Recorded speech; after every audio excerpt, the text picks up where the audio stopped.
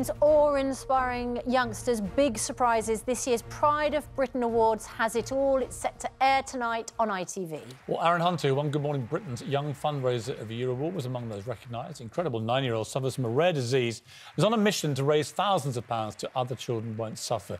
Here's a special message that he recorded for us. Hi everybody, it's me Aaron. I wanted to say a really special thank you to the Pride of Britain team and to Ben, Susanna and Cheryl for presenting me with my Good Morning Britain Young Fundraiser Award. Yay! He did an extraordinary thing. Carol Vorderman is here. Aaron, thank you so much. He raised hundreds of £300,000 with the help of Robert Downey Jr. and awareness about ROHAD, which is the disease that he was one. Very rare condition. And he was very poorly on the night. So when people watch Pride of Britain tonight, as I know many will, please be understanding that Aaron is quiet on stage, but he was very unwell. And he travelled all the way down from Scotland, you know, to be there. And it's very great. It's an extraordinary event, of course, because the real heroes are up on stage. Totally. And this is 20 years now, Carol. 20 years, I know. Piers was there at the beginning. Yeah, don't mention him, because otherwise he'll talk for the next 3 minutes.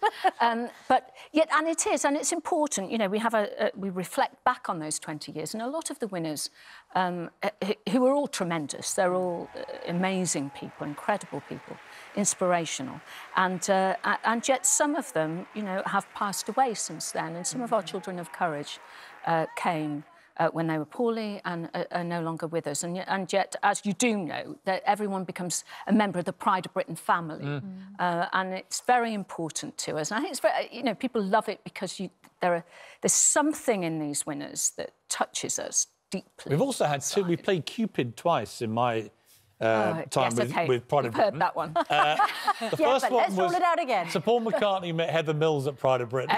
The very first one. Which didn't go well. It didn't go so well. But Christine Lampard met Frank at Pride of Britain. And I was the Cupid for both of these relationships. Really? It's fair to say the second one is going rather better than the first. Yeah, and it's all about him, obviously. Of course.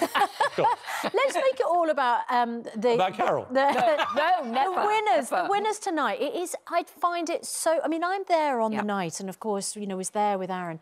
But sometimes it's not until you're watching it on television that it all kind of comes over you. I find it even more emotional. Actually, I get more emotional. So when I'll watch it, you know, on the sofa tonight and switch the internet off, but just watch it, and it does overwhelm you actually, because you realise how, you know, devastating some of the situations are, but how these wonderful people have come through them and made life better for everybody. What was nice is the original concept, and Peter Willis, our mutual friend, was the guy who remember coming to me saying, no, we should flip these award ceremonies round. Everyone's sick and tired of celebrities backstabbing each other. Let's make it celebrities presenting to real, ordinary... Well, in fairness, Piers, the very first one, you then interfered and said, no, what we need is Sportsman of the Year, because I like Lennox Lewis. We'll have Businessman of the Year. We'll have Royal of the Year. We did have some. We did have some. We had a lot. Yeah, but over the years, it's become more... do any famous people... Well, that wasn't televised, and then it was the ones that...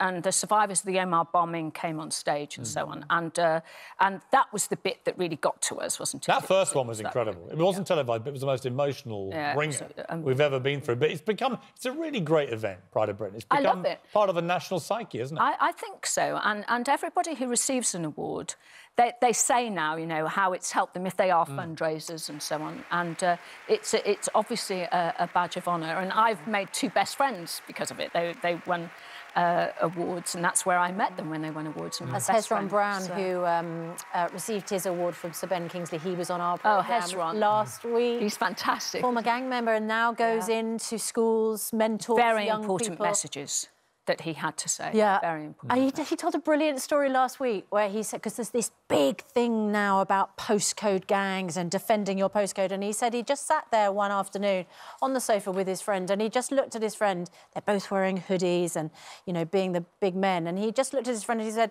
I don't even live in this postcode. And they just laughed about, and it just made the kind of whole mockery of actually what they were doing. And he just decided in that moment, you know what, I don't want this life.